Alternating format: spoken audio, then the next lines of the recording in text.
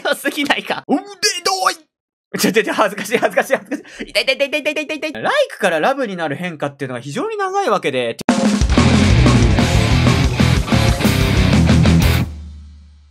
アニメリアクターの財前です。今回も楽しんでリアクションにやっていこうと思います。今回見ていくのは、デートアライブⅣ第1話見ていこうと思います。はい、というわけでやってまいりました。春アニメリアクションシリーズ、デートアライブ4期見ていこうと思います。まあ本当にね、1期からクラシックリアクションシリーズずっと追っかけてきて、もう劇場版まで見てきて、ついに4期ということでね、めちゃめちゃ楽しんでいこうと思いますね。はい、また新しい精霊も2人出てくるみたいなので、ちょっといろいろと本当に期待したいなという風に思っておりますね。はい、まあ PV 見た感じだと、なんか作画もすごいかなり変わってて、キャラデザとかも変わってるのかなっていう感じで、すごい、なんか、3期の頃はすごい賛否両論な、ちょっと可愛い感じの作画だったけど、すごい綺麗めによってね、まあ、今回からまたどんな風に物語が展開されていくのかとか、このね、戦闘とかがあった時に熱い作画をね、ちょっと期待していきたいなと思いますので、一緒に楽しんでいきましょう。本当にね、PV 段階では夏美がクソ可愛かったから、マジ夏美推し僕頑張っていきます。折り紙ちゃんも可愛くあるといいな。はい、というわけで見ていこうと思います。それでは見ていきましょう。デートアライブⅣ第1話。よーい。アクション。それでは見ていきましょう。よーい。スタート。レッツゴー。さて。なんか割と人気キャラが出るっぽいんだよな、まだ。まあ、くるみがぶっちぎりらしいんだけど。お、なんだ捉えられてる。誰だマナじゃない。誰だあ、あれか。くるみの言ってた囚われの精霊ってこの子また DM か。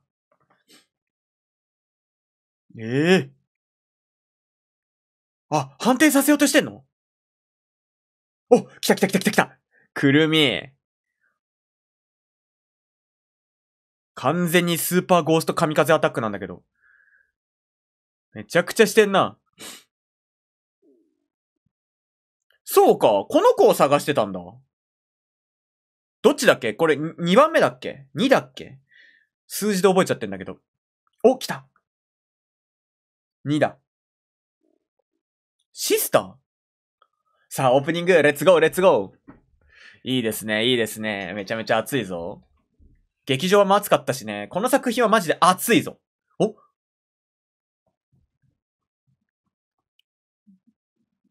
データライブ4、レッツゴー。おー。右が反転だよね。さあ、折り紙ちゃんもいるといいですね。折り紙ちゃんと夏美を推していく男2022。さあ、夏美頼むぜ、小鳥。さあ、なんだ、奥の。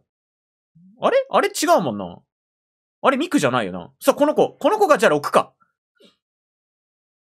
おー。くるみが本格的に絡んでくるんじゃないの今回から。おー。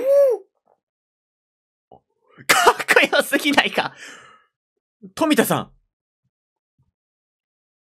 お誰だまた反転するのかなこれ。おー。わーおバーサーク的な。くるみが完全にヒロインしてないかさて。指導。主人公の割にあんまり映ってなかったけど。さて、見ていきましょう。お、指導。すげえなんか、作画がかなり綺麗めにブラッシュアップされてるな。なんか、線が細くなってる。すごい。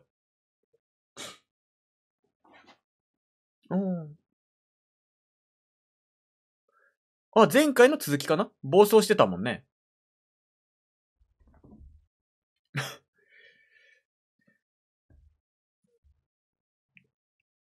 おー、よかったね。ただこれ以上精霊が増えたらどうなっちゃうんだろう。あ、もういろんなことしました。やりたい放題です。来たー。みんな来てくれた。よかった。おー、夏美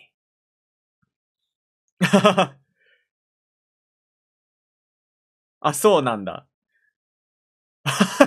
ほんのり顔を赤らめている。僕は彼女を肯定してあげたいという思いが強い。そんなことはないさ。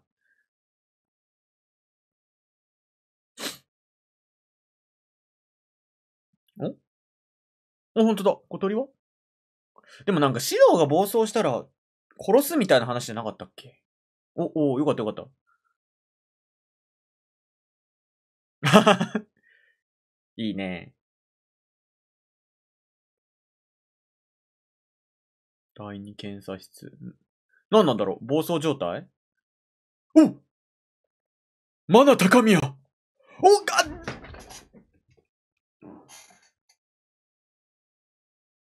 妹が妹を妹している。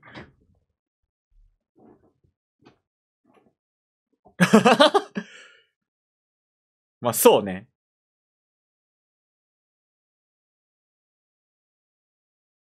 あ、そうなの？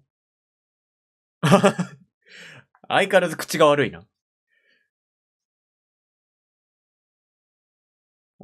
なんで？そうか。やめたっつってたもんね。そうなんだ。立ちてえです。俺も一緒に調べます。任せてください。俺も一緒に調べます。僕も一緒に調べます。まあでもこれに関してはやっぱりマナのためだからね。マナちゃんのためにシド君は見て見ぬふりをしたという感じでござすね。さて、なんだこのビル。さて、合唱。そうか、冬やる予定だったんだっけ？秘密基地。ラタトスクに繋がる基地があるのね。ジャンプ。少年ブラスト。なんだろう。なんか意味深なのでも少年。誰？死んでるんだけど。この子あれじゃないの？この子精霊の子だ。What？ お腹空いたのか。よし。料理作ってあげよう、指導。大変だな。こんな美人が生き倒れてたら、そりゃあですよ。背負うよ。はいはい。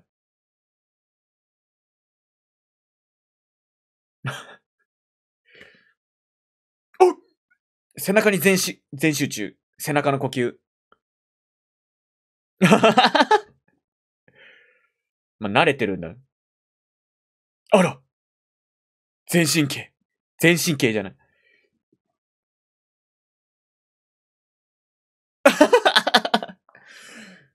まあ、ミクじゃないとな。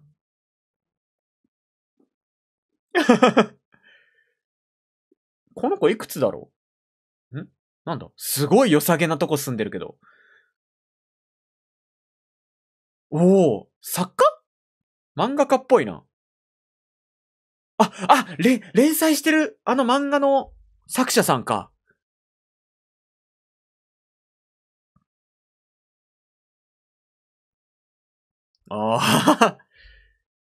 たまにあるやつね。完全に沈んでいる。生原稿。シルバーブレッド。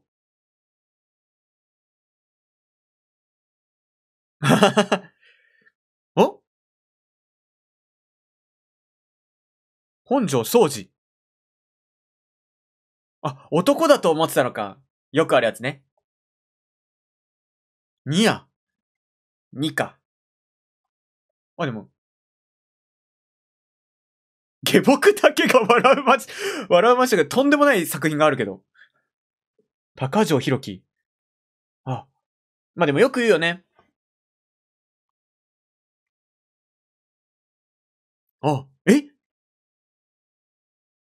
そうなの？そんな長くやってんだ。そうか、精霊の力で復活したのか。そうだよね。若いよね。もともと若いんだろうけど。やばい。少年をダメにしてしまう大人だ、これは。やばい。好きになっちゃうぞ。なんか、本当に体に悪いもんしか食べてなさそ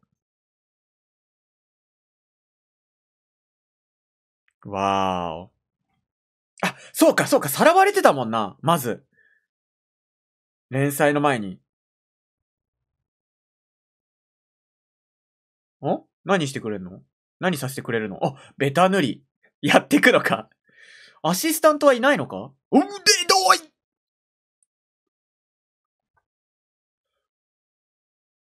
メガネメイド。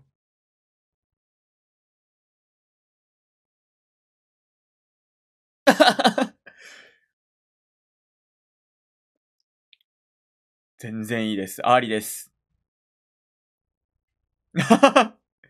一周回って色気がなくなってるな。おう。普段アシスタント使わないね。いいね。かわいい。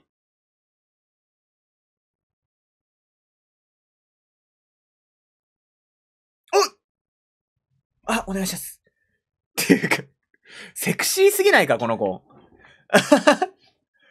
あら。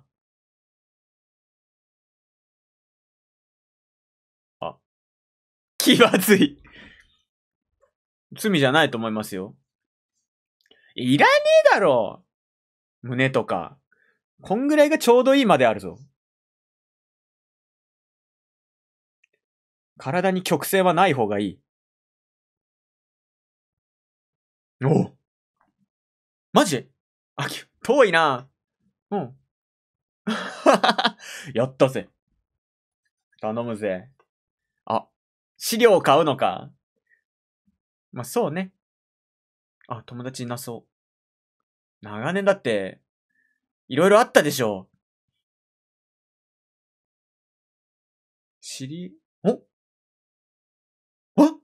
わかってるのか？精霊だ。シスター。ひもパン。激アツ。やばいぞ、この子。この子もかなり熱い。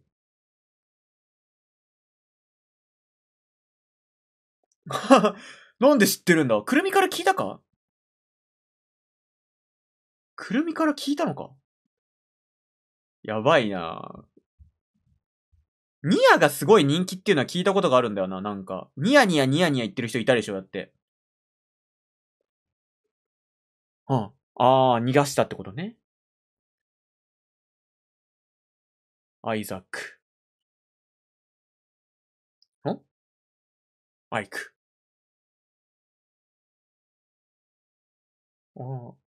またなんか実験にしようとしてるのか。かわいいな。この格好もいいな。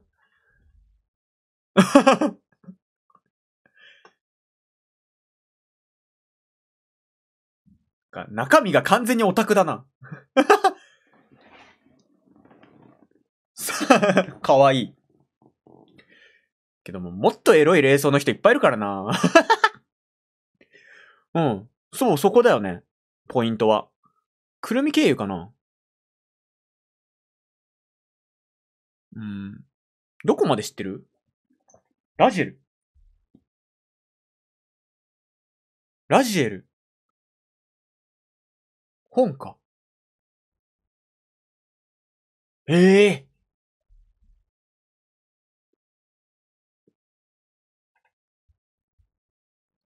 うん。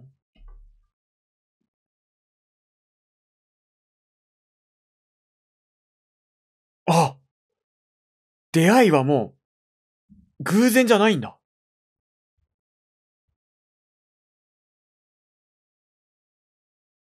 まあ、天文学的すぎるな。わーお。なんのも、まあ、なるほどね。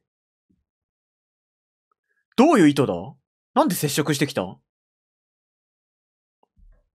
会ってみたかったのかな？なるほど。拘束されてたね。ああ。なんで捕まってたんだ？まあ、ラジエルはすごい天使だから、あれだしな。おおー。5年前、いつだろう？ファントムについてわかんないの？ファントムについて聞こうよ。なんだ？あ、人を操る。またぶっ壊れ能力。頼むお願い。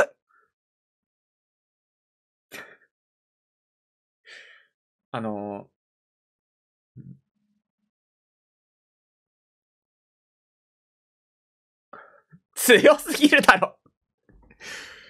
強すぎない？お、かわいい。ああ、まあ、時間はかかるな。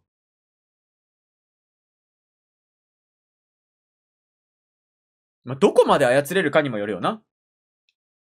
ぶっ壊れだぞ、これはこれで。うん。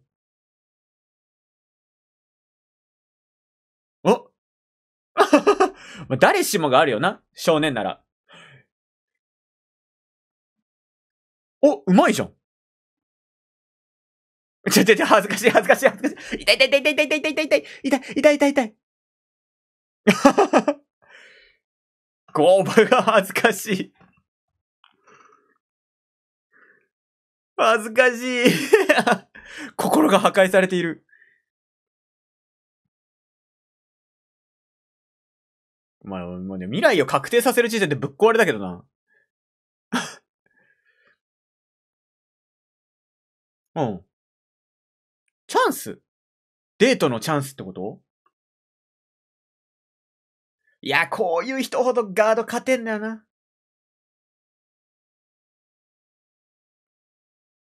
ぶっちゃけ、こういうタイプの人ってさ、人間に興味ない人が多いんだよね。だからすげえ難しいと思うわ、落とすの。指導ですら。来たー。やばい。2号機。2号機で爆弾を撃ってくるぞ。お、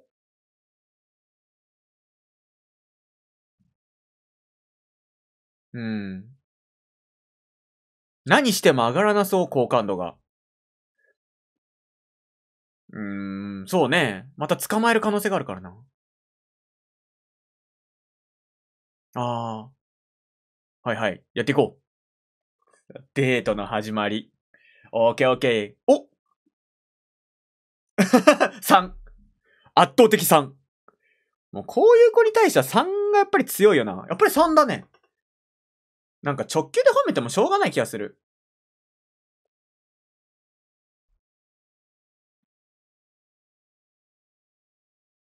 ああ、そういうこと？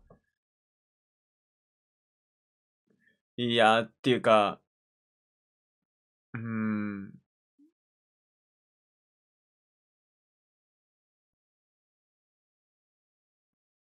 まあ、全部外れな気がするけどな。三角しかなさそう。うん。おー。服褒めたとて。よくわかってるじゃないか。グオーモ以外の。わかってるな。100の嫁。オーケー。うん。あんまりっていうか、微妙だよな。何言っても響かなそうではあるんだよね。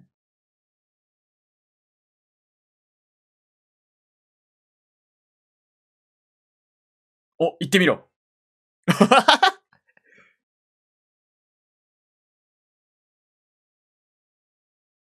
いいなぁ。声優さん誰だ？脱ぎそう。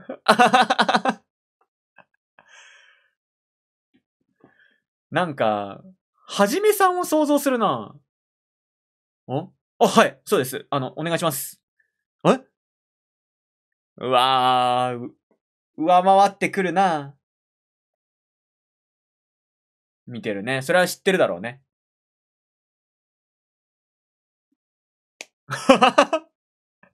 煽ってるね。いやー、何も響かなそうだな、こういうタイプってすげえ難しいと思うわ。ゲームでも難しいタイプだと思うわ。ときメモ4のさ、ⅳみたいだよね。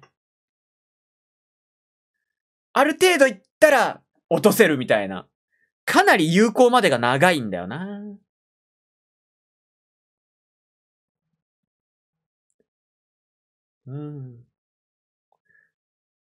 まあ、面白くなくなっちゃうからね。おーおーおーおー、いっぱい買うね。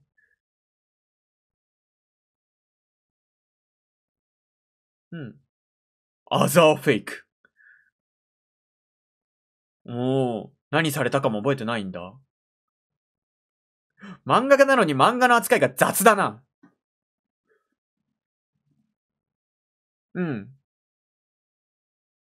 まあ、そういうことだね、でも確かに。何してたんだ？反転させようとしてたよね。まあ、本当に、攻略見るみたいなもんだからね。時空来た。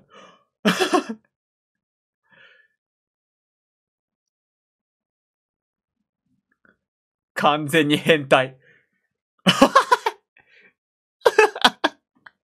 おー。薄い本。すごいな。まあ確かにな。えまあ確かにな。ヘタレ総受けだな。俺も見てもそう思いますね。まあ割と無機物でもいけるらしいからな。フィルターの強い人は。だってガンダムとガンダムの薄い本見たとき俺衝撃を受けたぞ。おお。共有してくる。なんかやっぱり距離があるな。壁があるな。ああ手を後ろに回って。頭打っちゃわない？大丈夫？押した。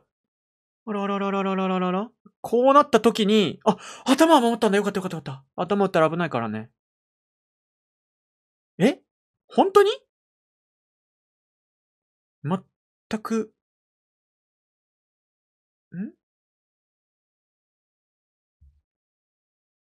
やっぱりね。あ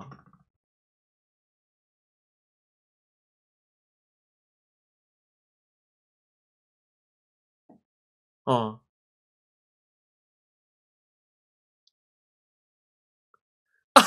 そういうタイプか。なるほど。アイス。オッケーオッケーオッケーオッケーオッケー。いいんじゃないですか？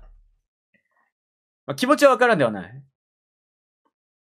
まあ、パッと見てわかりやすいのはやっぱり、あれかな。僕の中ではやっぱりときメモ4の、なんだっけ、七瀬だっけ？親友のお姉ちゃんだよね。そういう雰囲気はあるよな。なんかね、やっぱりね、壁があるんだよね。オタクキャラで。いや、でもなんかすげえ美人だな。なんかさ、誰だっけ？出てこない。椎名だっけ？荒ぶる季節の乙女どもよのさ、椎名ちゃんみたいな美形だよね。でもそう、あるからな。マジでな。ルイも長いんだよな。友好からは早いんだよ。友好から恋愛関係に行くのは早いんだけどね、友好までが長い、本当に。ライクからラブになる変化っていうのが非常に長いわけで、っていうかこのエンディング超いいんだけど。すごい熱くときメモ4の話をしてしまったわけなんだけど。いや、いいよな。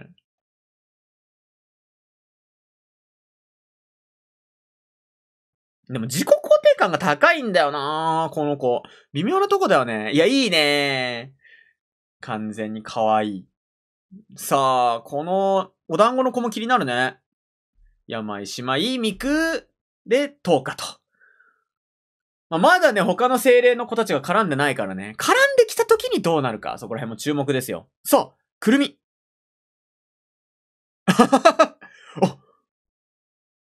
漫画。次回も気になる。夏美。ならば二次元だ。二次元に入り込むっていうのはありなんじゃないでしょうか。オッケーオッケーオッケーオッケーオッケー始まったぜ。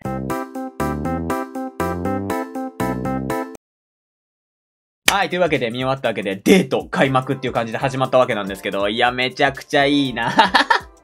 なるほど、なるほど。こういうタイプか。きついなぁ。ちょっとね、こう、パッと見のイメージだと、ここまでなんかオタクしてる子っていうイメージはなかったな。こういうタイプかって思ったんだよね。アーニャみたいな、デレマスのアーニャだったり、この荒ぶる季節の乙女どもような椎名さんみたいに、結構ダウナー系な女の子なのかなっていう風に思ったら、割とアッパーだよな。